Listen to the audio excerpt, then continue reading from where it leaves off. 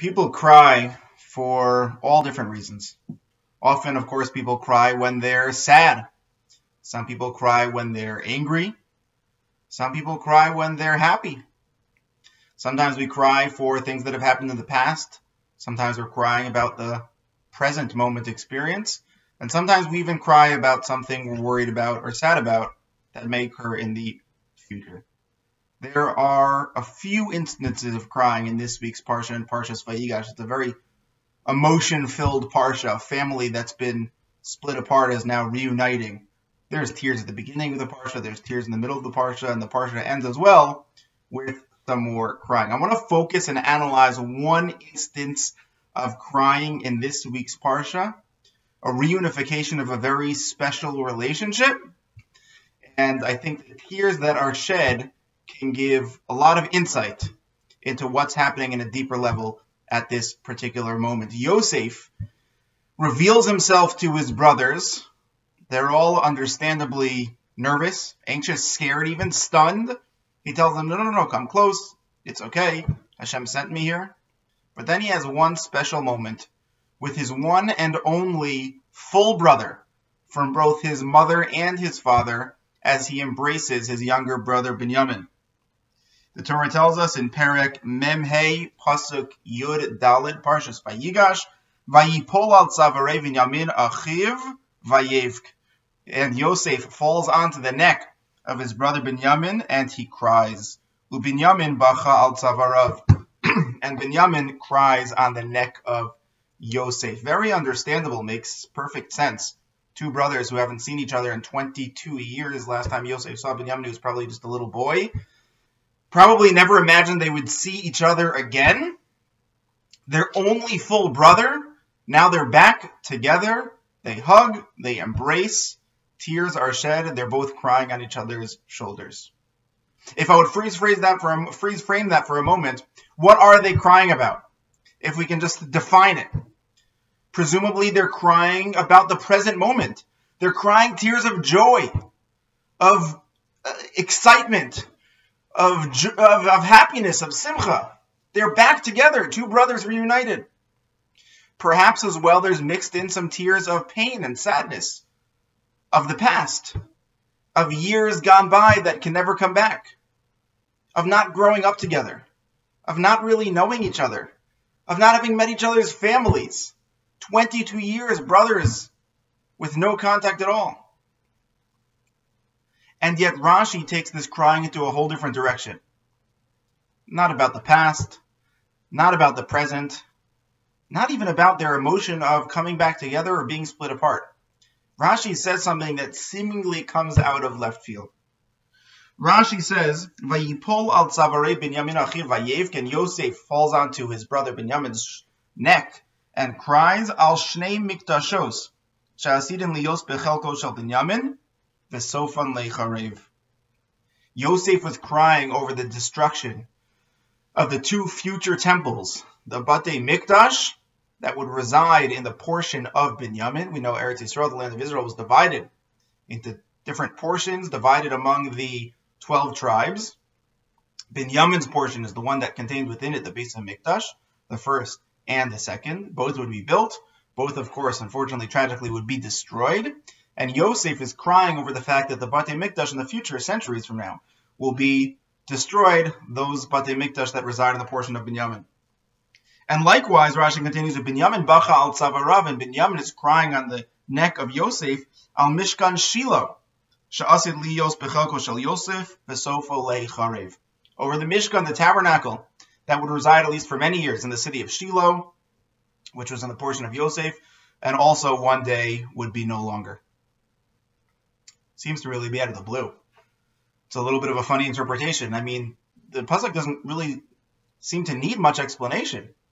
The crying that we read about is very simply and readily understood. We understand why Yosef is crying and why Binyamin are crying. It makes perfect sense. Why is Rashi bringing the Beis HaMikdash and the Mishkan, the destruction, centuries, generations from now, deep into the future? Why is that relevant in this particular story? Now, on a technical note, the Medrash, which is actually the source for Rashi, explains a question that prompts this answer. The problem the Medrash has with this pasuk is in the word tzavare. It says that Yosef falls onto the neck of Binyamin. The Hebrew word for neck is tzavar. Problem is it says tzavare Binyamin, and tzavare is actually in plural. So literally it should be translated as Yosef falls onto the necks of Binyamin. The Medrash asks, V'chichama tzavarim hayu Binyamin. How many necks did Binyamin have? Why would the Torah be saying Yosef fell onto his necks? It's almost asking it, sarcastically. Obviously, Binyamin only had one neck. Rather, there must be some other alternative, deeper message here that the neck is referring to the Beis HaMikdash.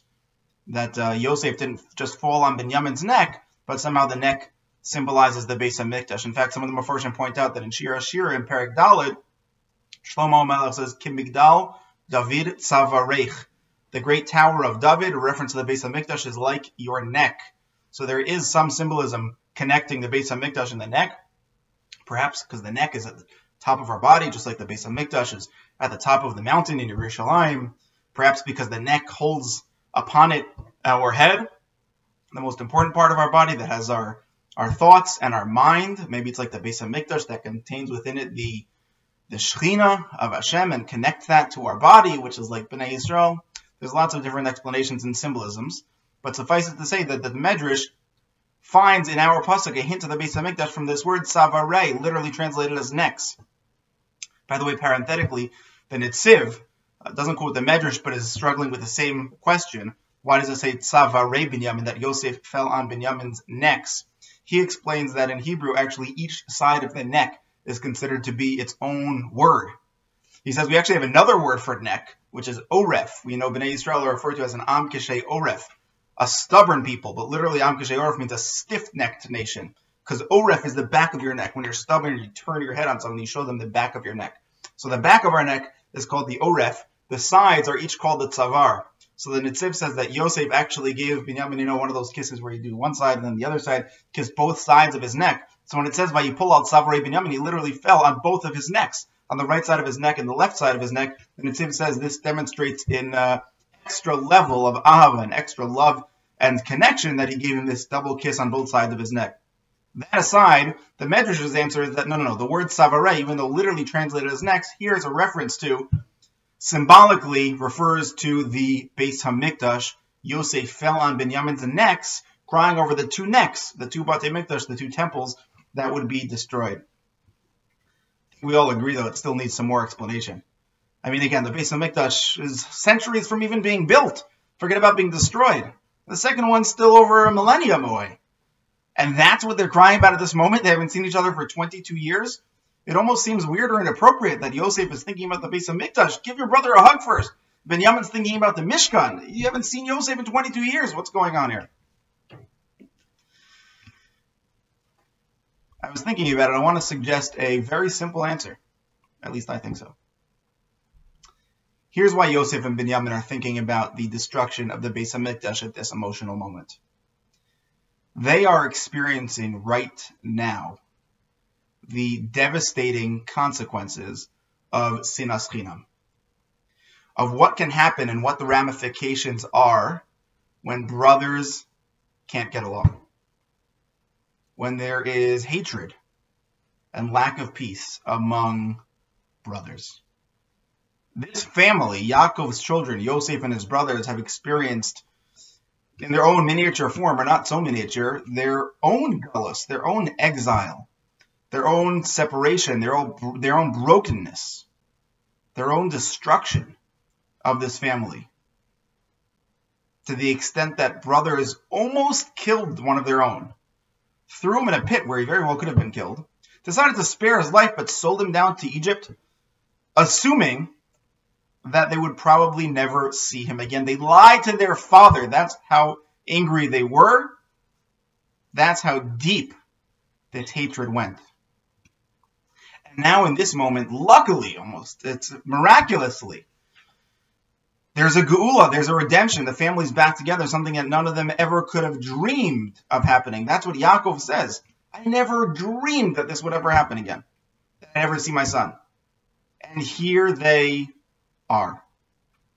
You could imagine at this moment, Yosef and Binyamin, and probably all the brothers, but we're focused on those two, right now especially, are thinking that I hope and pray that no one will ever have to experience this again. That no one will ever have such deep hatred for their brothers. That there will never be such a lack of shalom, of peace, of care, of support, of concern for literal brothers among each other, so that we can avoid any form of this destruction and devastation again. Problem is that Yosef and Binyamin knew better. Through prophecy or somehow they understood that the challenge, the difficulty of sinas chinam, of baseless hatred, was not ending now. It would be a plague. It would be a problem that would stick with us for generations. And in fact, it would have devastating consequences, not just on a personal or familial level, but on a national level. It would lead to the destructions of our Mishkan, of our Batei Mikdash. They understood right now more than ever the devastating power of sinas chinam, and they foresaw into the future what was going to happen. And they cried. I'm sure they were also crying over the fact that the sadness of their separation for 22 years. I'm sure they were also crying over the Geula, the redemption, the reunification, the joy of being together again. And also, built upon those two cryings, they were also crying for their future, for their children and their grandchildren, and their descendants, who would experience, maybe in its own way and in slightly different circumstances, but this other form of Galus and Geula, of exile that comes from a lack of peace among brothers, and then, God willing, hopefully soon, someday, the Geula, the redemption. But you can never make up for the lost time. So we'll celebrate when it happens, but we've lost so much. But I want to ask one more question. Whose fault was it? There are so many different players in this story. How did it get to this? Who is to blame? Some might say that Yaakov should shoulder some of the blame. Showed favoritism to one of his sons. He bought a special multicolored coat for Yosef and not for his others. Some might even place some of the blame on Yaakov's wives. They were certainly put in a very tough situation, but maybe they never made peace with each other fully enough.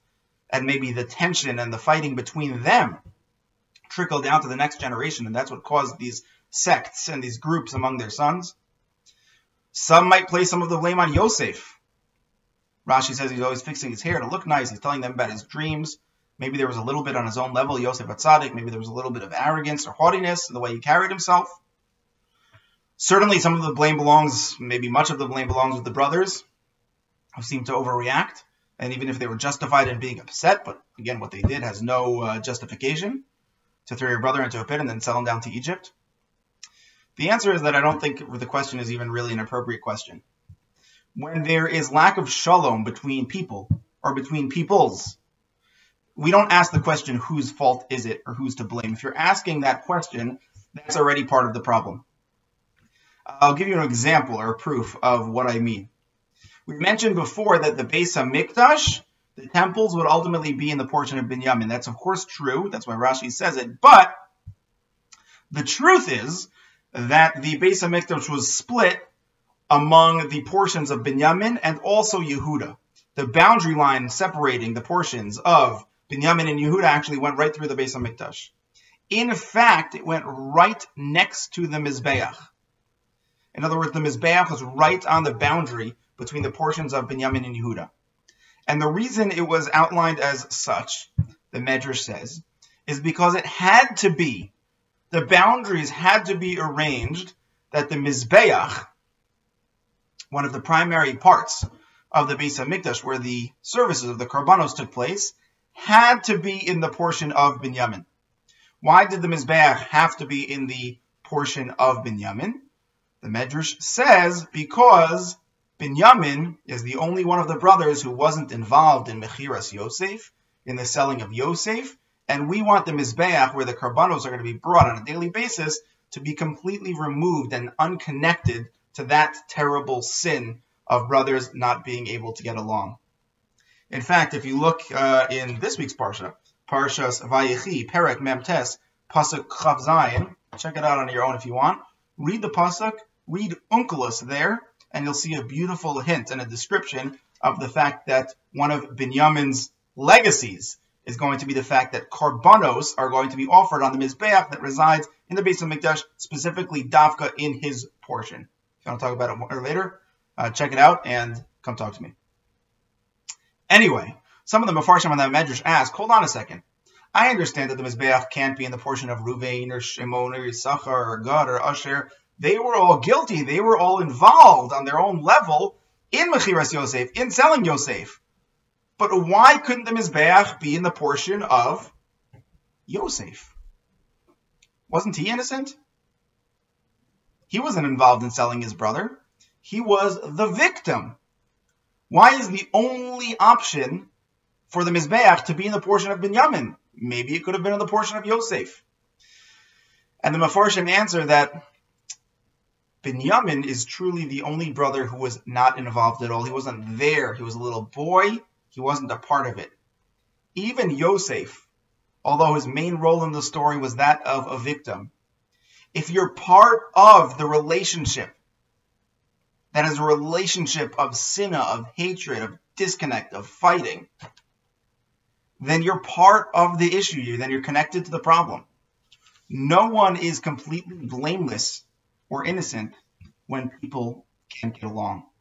The fact that the Torah tells us, Lo yachlu dabro l'shalom, that Yosef's brothers couldn't even talk to him civilly or peacefully, that's a reflection on Yosef's brothers, and that's a reflection on Yosef himself. Whose fault was it? Yaakov, the wives, Yosef, the brothers? The answer is everybody's. If we can't get along, then we are all to blame. I mean, how often do you think about somebody or some group of people who you don't get along with so well? And we instinctively say to ourselves, well, I'm ready to get along with them. I would respect them. I can tolerate them if they would just treat me nicer. They'd be interested in a relationship. I'm open, sure. It's their fault. They're the ones who aren't interested. They're the ones who aren't respectful. They're the ones who don't treat me nicely. Firstly, if you're thinking that, it's probably likely that they're thinking that about you too. But also, if you're thinking that, then that's not enough. Then you too are a part of the problem. It's our responsibility to take the initiative, not just to be receptive to shalom, to peace when it falls in our lap, but to pursue peace, to be a rodef shalom, be somebody who doesn't avoid the problem, but fixes the problem. That's what we can learn from the story of Yosef, his brothers, and their family. This issue of sinas chinam, of brothers, and in this case and in this story, it's literal, physical, biological brothers. Okay, today maybe we're cousins, we're second cousins. We've grown, thank God. Our people is not just one little nuclear family anymore, but we're all brothers and sisters. And this challenge is an age-old one. It is a timeless struggle. And Yosef and Binyamin are probably still crying over the fact that we still can't get along.